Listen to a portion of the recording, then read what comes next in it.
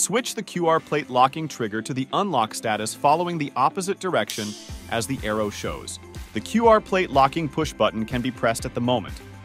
Align the Theta QR plate with the side of the bubble level plate. Press down to snap it to the quick release slot plate.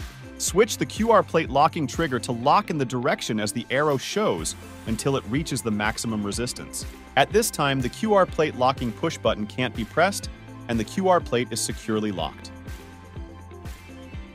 Unlock the QR plate locking trigger by toggling it in the opposite direction as the arrow shows. After that, press the QR plate locking push button and the QR plate can be removed smoothly.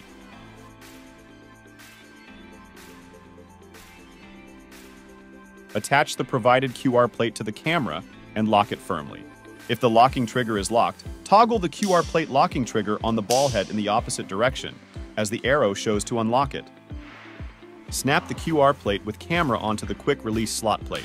Lock the QR plate locking trigger by switching back in the direction as the arrow show till it reaches a high level of resistance. The camera is mounted successfully. Notes: while mounting the camera, please pull the camera with your hand in every direction to make sure it's securely mounted.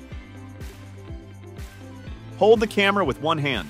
Switch the QR plate locking trigger to unlock status and press the QR plate locking push button with the other hand.